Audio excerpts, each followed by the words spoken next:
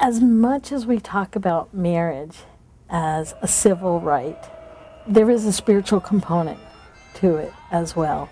And I think people of faith understand that, whether you're gay or straight. And I think that that spiritual component is part of what is so threatening to people. You know, for me, the marriage equality struggle is really all about the straight world finally coming to terms with the fact that same-sex relationships are just as good, just as valid, just as holy. I mean, and nobody's been brought up to believe that.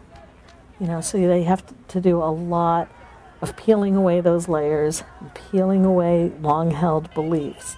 And until we can get to the point where we really see each other as equal in God's eyes in all ways, marriage equality isn't going to be real. So for us as gay Catholics to talk with other Catholics who share some of the same values that we have, who use the same kind of language to talk about things, I think that's where the bonds are going to be.